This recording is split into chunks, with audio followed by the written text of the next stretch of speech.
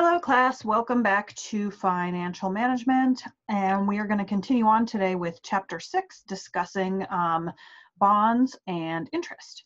So yesterday I briefly was talking about restrictive covenants. I'm going to continue that on with a little bit more detailed discussion on restrictive covenants and what some different kinds there are that you will see out there.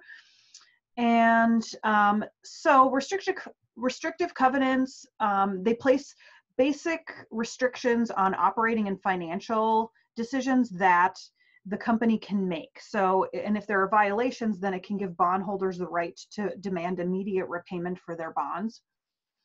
So some of the restrictive covenants would do things like requiring that they maintain adequate cash levels to make sure that they can make their loan payments. Prohibiting them from selling their receivables, which is called factoring, because in the law that might get them more cash in the short term, but often when you sell those receivables, you sell them at a huge discount. So overall, it would lead to a lack of cash in the long run. They might require that they keep certain amounts of fixed assets on hand so they can't sell off their assets to repay things. It can prevent them from borrowing too much other money, or it might prevent them from subordinating debt on their original loan. So like any loans that they might take out after their bonds are sold would have to be repaid after the bonds were repaid. And then it can prevent them from giving extravagant dividends out to the shareholders before they repay their bonds. So some other requirements that could be on a bond covenant would be what's called a sinking fund, where they might have to put a bunch of cash aside in order, or they might have to retire certain bonds at certain points in time. They might have collateral that would get pledged, like their inventory for a security interest. And then they might have a third party, an independent third party that would take specified actions to protect the bondholders. So just somebody whose job it is to make sure that the bondholders' interests are properly represented in the decision-making processes. And that might be somebody on the board, or it could just be, somebody who's associated, with overseeing payments and communications with the company regarding the bonds. So one of the things we were talking about was risk, and we talked about how if you have a longer time period, there tends to be more risk involved, because more things can happen, in 10 years than, say 2 years. You can predict generally a little bit more what's going to go on in 2 years than you can in 10 years. So because of this, the longer the bond takes to mature, so the longer the period of time, the higher the interest rate will be. And that reflects as part of that risk premium portion. And because if you remember, we had our rate was equal to the risk-free rate plus the inflation premium plus the risk premium. And I'm gonna go ahead and turn on my video here really quick, so you can see that. I just wrote that out, so our overall bond rate is going to equal that risk-free rate plus the inflation premium plus the risk premium. And that was what we had discussed in the last class session. All right. As far as our offering size goes, the larger the size of the offering will go, the lower the cost will be of the bond. So let's say that we have, a $100,000 administrative cost for issuing a bond. It just makes sense if you divide that $100,000 out into 100,000 bonds, it's $1 a bond, as opposed to if you divide it out into 10 bonds and it's $10,000 a bond. So the cost per bond goes down as you have a larger number of bonds that you're issuing, okay? Now, the greater the default risk, so the greater the risk that a company will not pay it back. So if the company has financial conditions that might make them less likely to be able to repay things, or they're operating in a more risky environment, then the higher the costs will be for the issue. And then so the cost of money in the capital market, that the interest rate is the cost of money essentially, is how we determine a bond's coupon interest rate.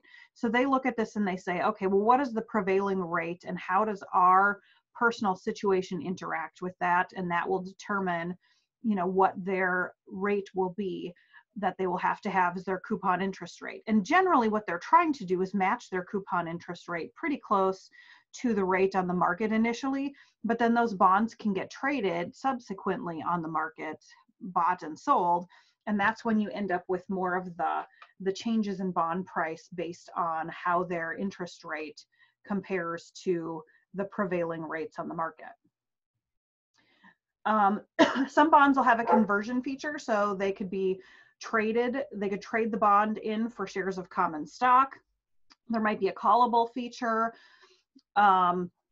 which honestly, oh, I'm coughing, watch out, which is included in most corporate bond issues.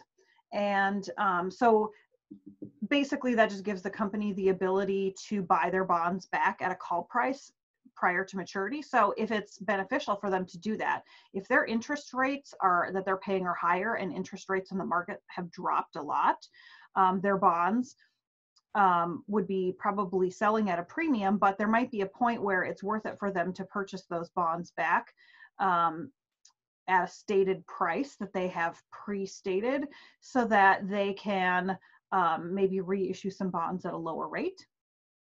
Now, typically there's going to be a premium price on that call price, okay? So they're going to repay people more than the original par value on the bond. And so if that premium price becomes lower than the market price, then it becomes beneficial for them to issue or to take advantage of that call feature. Okay, so typically that call premium is going to be equal to 1 year of coupon interest. So that basically pays the person who is holding the bond for a year's worth of interest. And then so when interest rates fall, as I said, the issuer can refund the issue at a lower cost. Okay, and that's just a review of what I just said. Sometimes there's what's called a stock purchase warrant, where holders can purchase a certain number of shares at a certain price over a period of time. So that would be like you continue holding on to the bond, but you also get a discount on purchasing additional shares of stock at a discount. So that's good for the bondholder to be able to buy shares at a discount. It's good for the company because the company gets not only you as an investor through bonds, but also gets you investing in their shares of stock, which means that you're going to be a larger investor in their company. And putting those warrants out there allows them to raise more money from you in more ways without quite so many additional costs and as much promotion as might be required if you did a totally separate bond issuance, or I'm sorry, stock issuance too. Okay, so when we're looking at bond yields, so when we say yield, we're referring to an interest rate, okay? We've got a current yield, we have a yield to maturity, and we've got a yield to call, okay? So the current yield is what you are paying right now for the bond. The yield to maturity is when we look at what you actually paid for the cost of a bond, what is your effective interest rate that you are achieving for that bond from now until the time that it matures based on the interest payments that you're going to receive. And we're going to talk about a few different things. We're not going to really get too much into the yield to call. The ones we're mainly interested in here are the current yield and the yield to maturity. Now, most corporate bonds are purchased by banks, insurance companies, and other large institutional investors. There are some smaller investors who like to putter around in some bonds, but the large amounts of money that a company brings in are from larger investors. And so when those are originally issued, they go out at the face value of $1,000 because we're matching the interest rate to what the market requires as the coupon rate when we originally issue those. But then they can get sold by those people and traded on the market after they've been issued. And that interest rate that we had as a coupon rate may not match that is required by the market after that, okay? And so after that, we restate bonds, rather, because bonds get sold at different amounts. Like a lot of them are $1,000 unit, but maybe it's a $500 bond, or maybe it's a $10,000 bond or whatever. And because they're purchased in large blocks, people don't really care about like how many actual bonds they are. So what they do is they state them as a percentage of what the face value is, okay? So what they will say is this bond here that we're picturing on our screen is quoted at 94.007. So that means that the cost of that bond is equal to what you'd pay for it on the market is equal to 94% of its face value. So if we take that 94.007 here, multiply it times the $1,000 face value, that means the actual price is $940.07. Now, if we have a $100 bond and it's quoted at 94.007, it's selling for $94.007. Okay, and 0.7 cents rather. If we are selling a bond and it's quoted at 110, then we would take 110% times the price of that bond, and that would tell us what the actual price is on the market. So with this particular company, if they say you have a price of 103.143, then you say, all right, well, what's the unit? It's $1,000 unit, $1,000 times 103.143% would give you the price of the bond.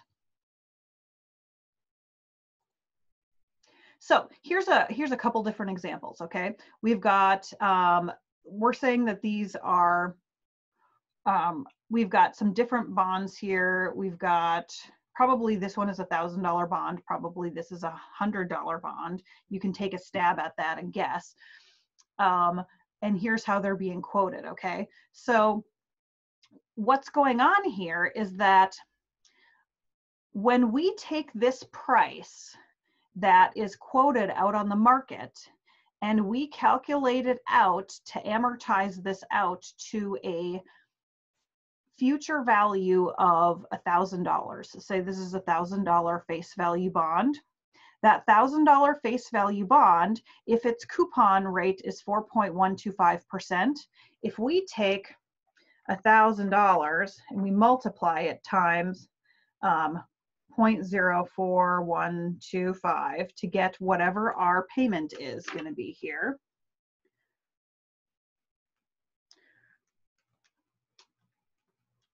We're going to get 40, I suppose I could have just done that in my head, 41.25 is going to be what the interest payment is.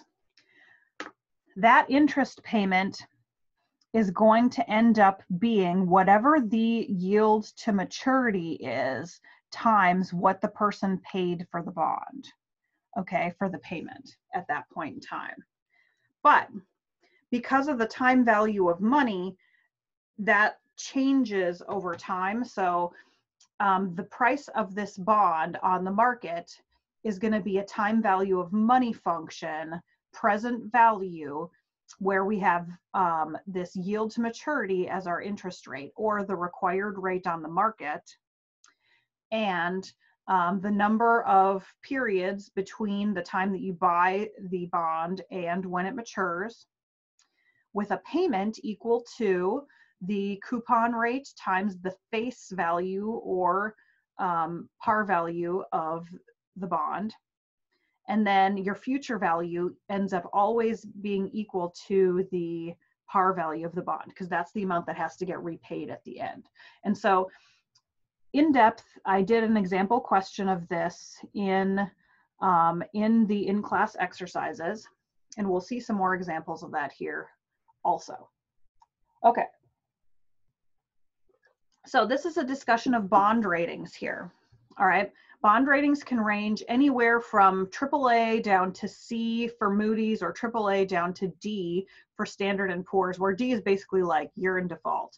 And under Moody's, C is basically you're either in default or basically there.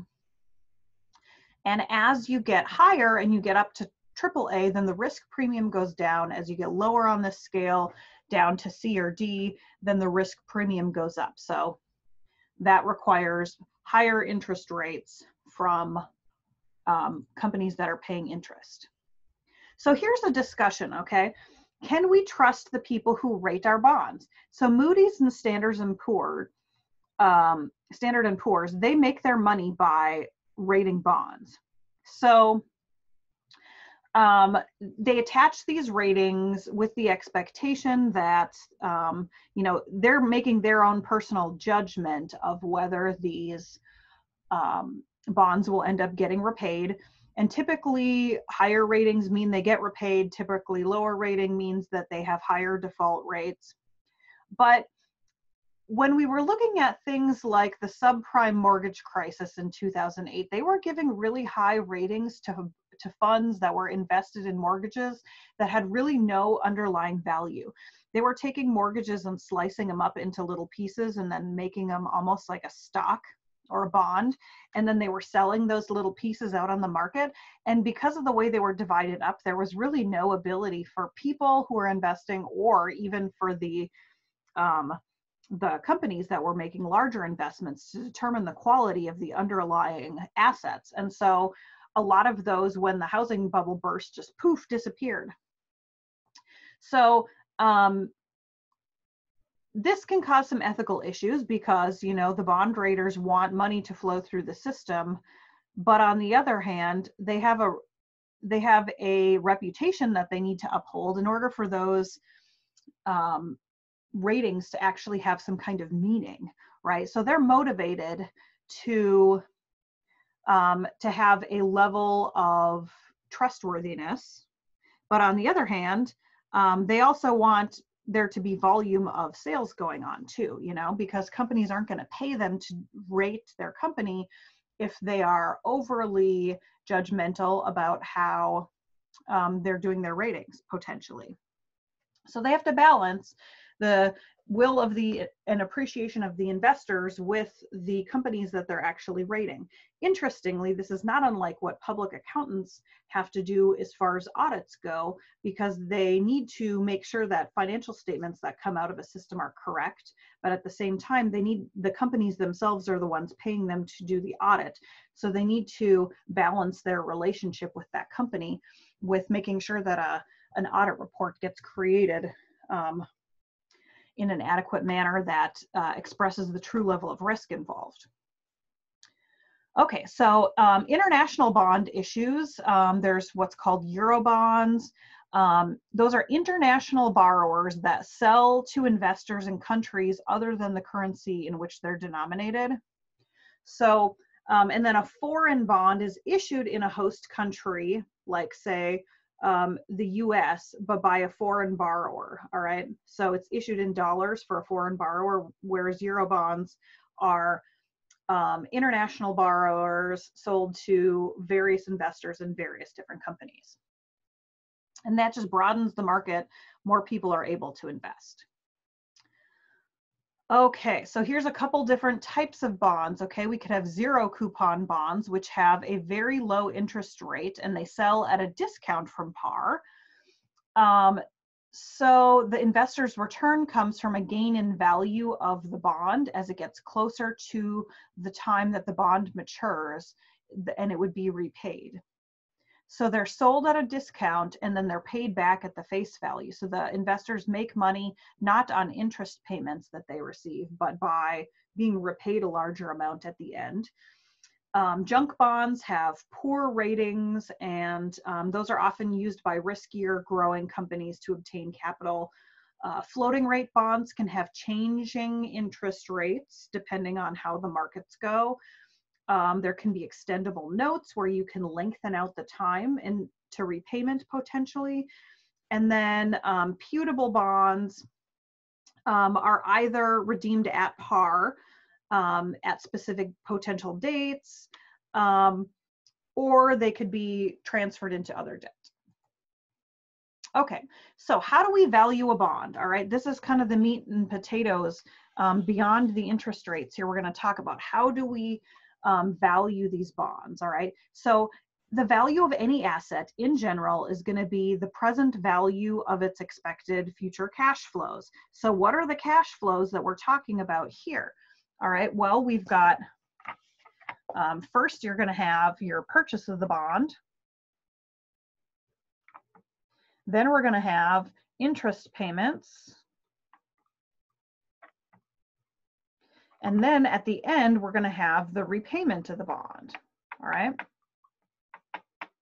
So those are the cash flows that are associated with these bonds. And then we look at when do they occur, and then there's the risk that is associated with, which determines what is the required return for a particular bond. Okay. So for the purposes of bonds on the market, the required return is generally dictated by the market that they're being sold in, okay? And so we tend to look at either, here's the required return, so what is the price that we would need to pay to achieve that required return using time value of money? So what is the present value that would achieve a given rate of return? This should sound a lot like some of the time value of money questions we've already done. Or if we don't know the rate of return, this is what we're paying for this bond on the market as a present value. So what is the effective yield to maturity or interest rate that we are achieving? And this part of the discussion will relate to the second and third in-class exercises that are out on the video that I posted on Monday. Okay, so we've got Celia Sargent, and she wants to look at 3 potential investments, okay? She's looking at stock in Michaels Enterprises. She's looking at an oil well, which has a stream of cash flows, $2,000 at the end of year 1, $4,000 at the end of year 2, and $10,000 at the end of year 4. And then we've got an original painting that we think we can sell in 5 years for $85,000. So what do we need to do here? We need to calculate the present value of all 3 of these particular investments here, okay? So how are we going to do that? Well, if we've got stock that's valued at a required return of 12%, we have a painting where somebody's going to buy it for $85,000 at the end of 5 years, and we're going to use for valuing that one our risk-free rate of 3%. So that's the rate that we can get for, you know, a federal investment, a treasury investment, or we can have the 3 different cash payments from the oil well. Okay, those ones all have certain amounts that we can depend on. Now, another scenario that we have is, so the original paintings, we think we can sell those for $85,000, but the price in 5 years could range between $30,000 and $140,000. So this is another potential spin on that painting one.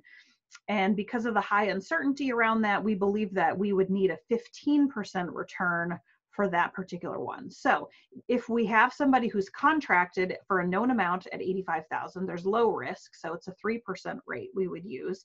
If we do not have that, then we could say, well, we could not contract with that person, and we could potentially sell it between $30,000 and $140,000, but we would we'd have a higher level of risk because of that level of variability. So what we end up doing here is just turning all of these into a time value of money calculation, and we're going to walk through how to do each of those here in just a second. Basically, though, and this is a really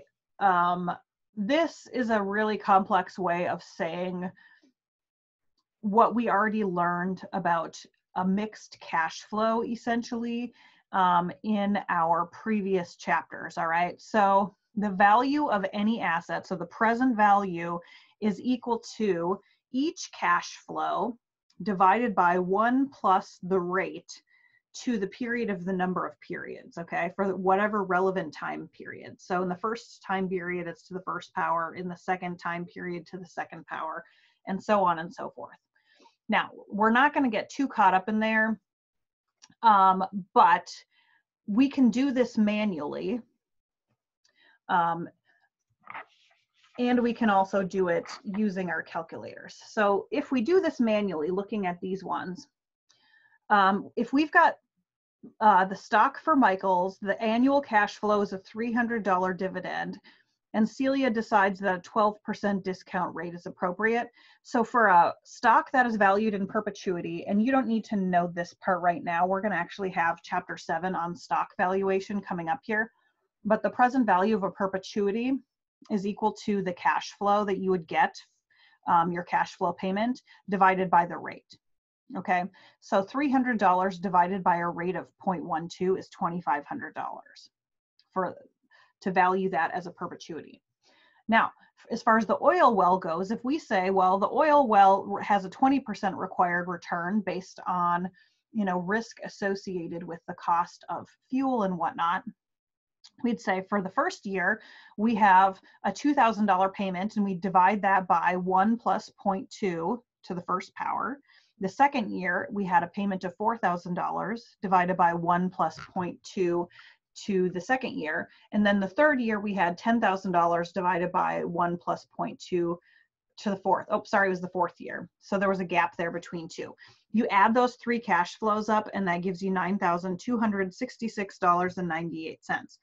If you wanted to do this on your calculator, you could use that cash flow function that we were using for net present value calculations. And then you'd have your 0 for the initial cash flow, and then for year 1 you'd have 2,000, year 2 you'd have 4,000, year 3 you'd have 0, year period 4 you'd have 10,000, and then you'd use that 20% rate to calculate back. And then as far as the last one goes, we have the painting, we're going to just discount from 5 years back to its current value. So you could do it manually this way, or you could do it based on using your calculator. Future value of $85,000, n equals 5. Interest rate is 15%, payment equals 0, calculate the present value. That'll get you that $42,260.02. So same thing. Okay. So how does this relate to bonds? Okay, well, bonds are a time value of money calculation also. All right, so they're a long-term debt item that's used by businesses. And so we can calculate out, a present value sale price based on what our required rate of return is. And we can also calculate out what the yield to maturity, the effective interest rate is, if we know what the purchase price is on the actual market. Okay, so let's say most bonds are going to have a maturity of between 10 and 30 years, and in most cases they're going to have a par value of $1,000.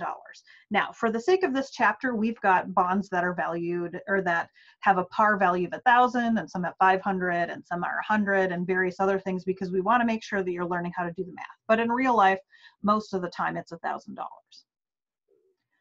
Okay, so the bond has a specified amount of interest that's paid over a specified period of time. All right, so they say, what does that tell us? We've got an N, all right, a number of periods. We have interest that is going to be paid. That is going to be a payment from a time value of money standpoint. And that payment is always going to be equal to the par value times the coupon rate. So the rate that is stated on the, whoops, we're losing our focus here. Let's see if that'll.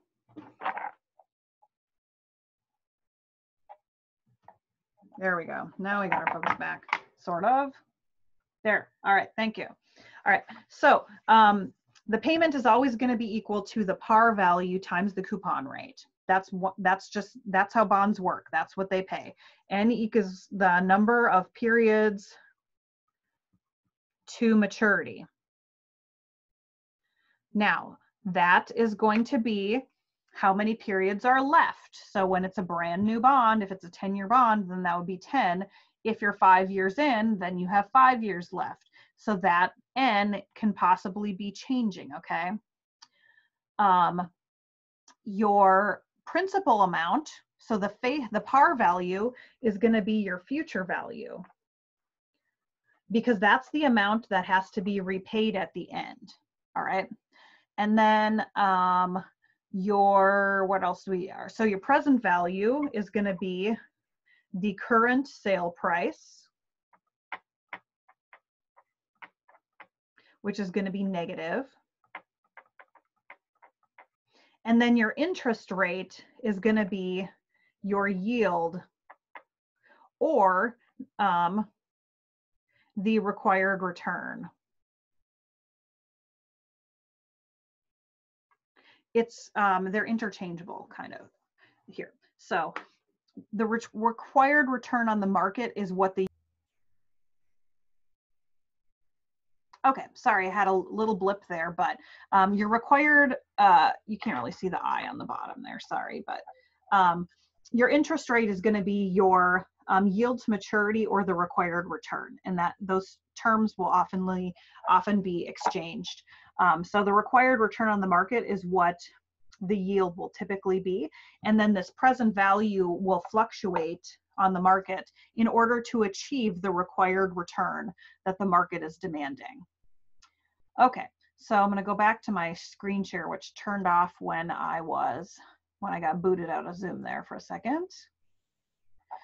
Okay, so keeping that in mind, and then we've already talked about what these mean, these terms here earlier, so I'm not going to beat a dead horse on this, but why would we issue bonds? It's a way to raise money for a business investment, okay? We finance companies that way. The Vikings Stadium is a great example of where we have a public-private partnership where a government issued a bunch of bonds to help a private entity build this facility, which they deemed to be beneficial to people at large. So governments can do this, companies can do this, there's a variety. Now, the basic value here is, this is the formula here, but please ignore this and please just stick to the time value of money function here that we are going to run through our calculator, all right? Run it on your calculator this way. It's much more reliable. There's much less room for error. But for those of you who really like to just understand the mechanics, I do have this out here for you. But I'm just going to skip over this because in theory, you have already learned that in your financial accounting. Okay, so let's look at an example here, all right, so that we understand this. We've got Mills Company. They're a defense contractor. They issued in 2016 a 10% coupon interest rate, 10-year bond with $1,000 par value. So they've got, along with this, a contractual right to the interest payments, which are going to be 10% coupon rate times the $1,000 par value, which comes out to be a payment when we're looking at our time value of money calculation. And we've got the $1,000 repayment, which is the future value that you would get at the end of this stream, okay? So the interest rate here, in that particular calculation we had before, this works with this formula here, but don't get confused by this down here. This is relating to the formula. It doesn't really fit with how we've been doing our calculations on our calculators, okay? But ultimately what's going on here is this is the stream of cash flows that you're going to see. $100 once a year in interest payment followed by $1,000 repayment at the end, okay? Now, assuming that if the required rate of return on the market is equal to the interest rate we're paying, then this bond at any point in time on here would sell for $1,000. If at any point in time our interest rate that we are paying is not what the market requires, then the value of our bond on the market will change, okay? And so here's a time to step out and look at problem 616 in the in-class exercises video here and run through some examples of how to calculate what your bond value is going to be. And let's see, I don't have that problem right next to me here, but you can do this two ways. You can calculate what the effective interest rate is, as we do in the last problem in our in-class exercises, and you can do that if you know what the present value is that you would pay on the market, or if you don't know what the present value is on the market, but you know what the required return is on the market, then you can plug in everything else and you can solve for that present value to figure out what the amount is that that bond would sell for. Now, because of this, because interest rates do fluctuate, it's actually pretty unusual, other than when a bond is actually issued, it's unusual for its value to be equal to its actual par value. I mean, it might happen fleetingly depending on market conditions, but it typically doesn't stay that way for long. So,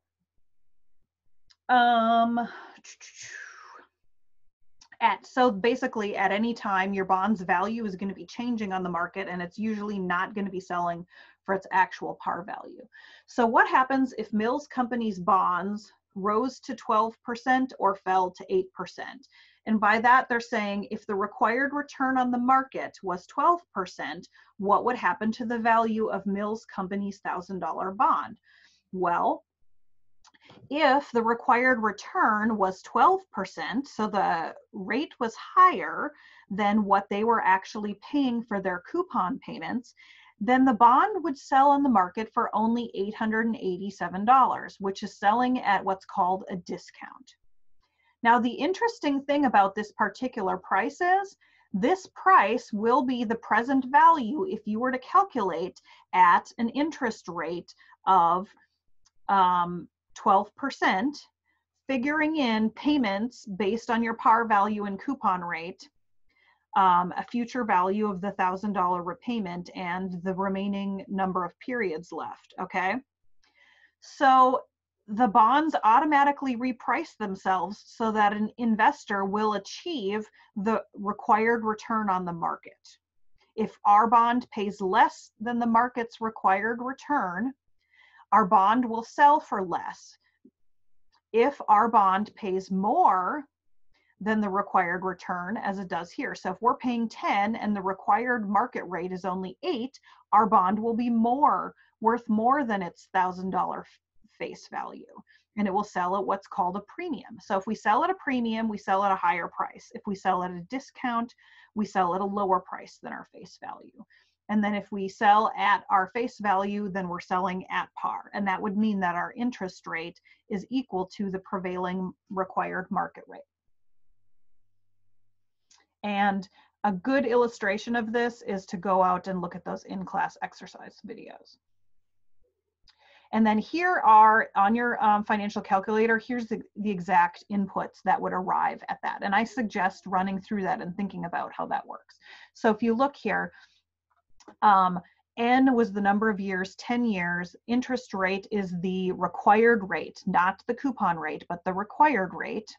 The payment is equal to the face value times the coupon rate. The future value is the face value that will get repaid, and then we would solve for the present value.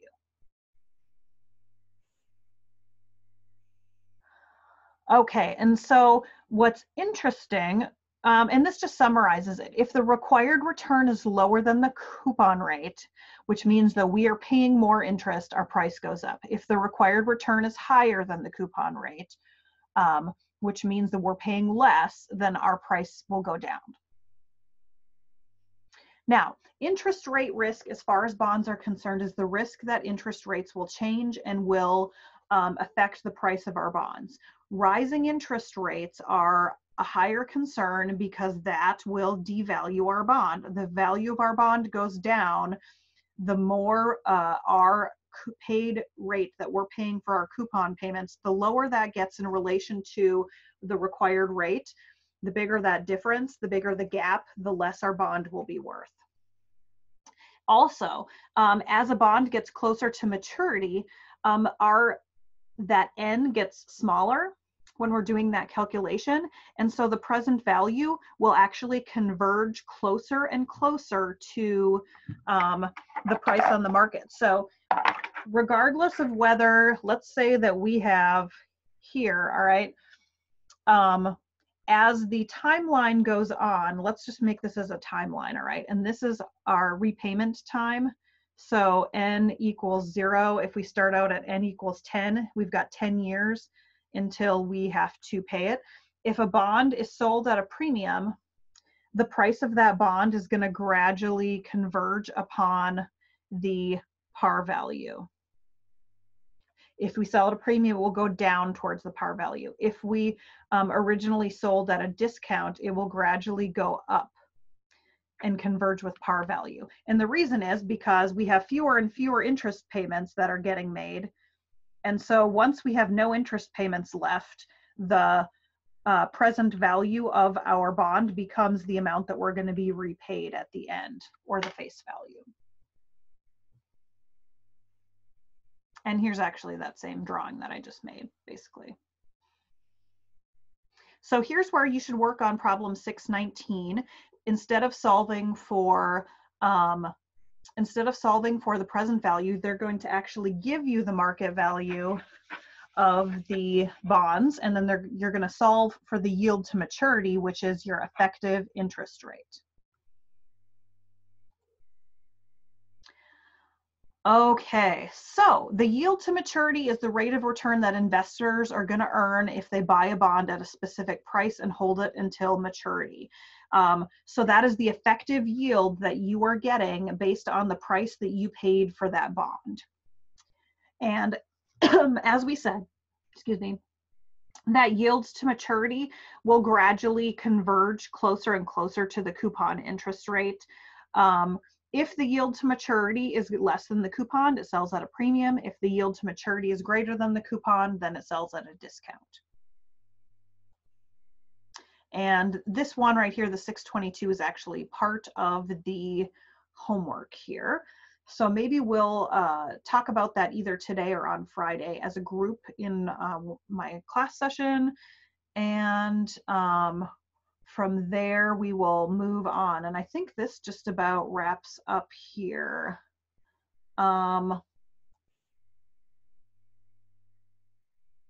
Where we're at here, but that Mills Company bond we were talking about, if it's selling for $1,080 and it has a 10% coupon interest rate with $1,000 par value, it pays interest annually and has 10 years to maturity, what is the bond's yield to maturity? For that example, our N is going to be equal to 10. Our payment is going to be equal to $1,000 times 10%. Which is equal to $100. And our present value is what the selling price is, and we're going to always enter that in as a negative. So that's the 1,080 market price here. And then the future value, that's always going to be the par value, which is $1,000. So then all we're doing is computing for our interest rate, and that's going to be our yield to maturity.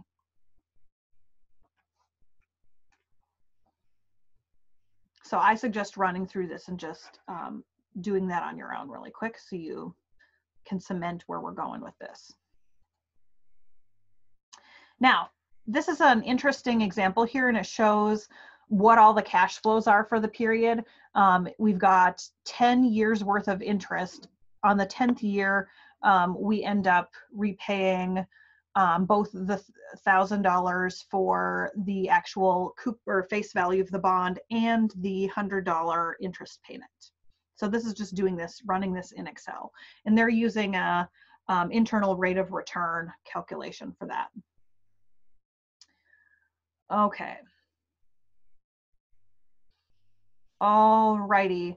Now, what happens if we're paying this multiple times per year? Ignore the formula here, but basically you're just going to be adjusting your N based on the number of payments, okay? And then your payment has to be it has to be a partial year payment. So if you're looking at your payment, make sure that you calculate based on how many times you're going to pay that per year. So if this is getting paid 10% annually and you're paying half of it, you're paying it every 6 months, then your payment would end up only being 50, but it'd be times 2. Okay. And then you're going to want to watch out for those types of input issues when you're looking at this. Okay, and I'm going to skip the formulas here. This is another discussion here. So here's paying semi-annually. This is an example of how to do this. Paying semi-annually. Instead of 10 years, we've got 20 periods here, right? And then we've got interest if it was a 12%.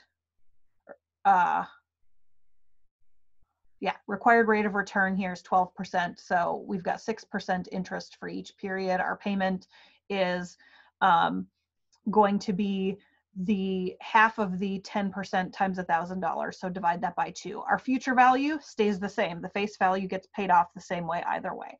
So run that example. Keep that in mind if we have smaller time periods here.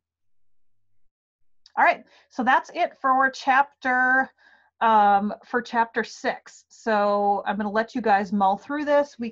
I will be here at 10:30 at each of our times, Monday, Wednesday, Friday, to run through questions and discuss things that people are wondering about as far as class and or the content. So have a good day.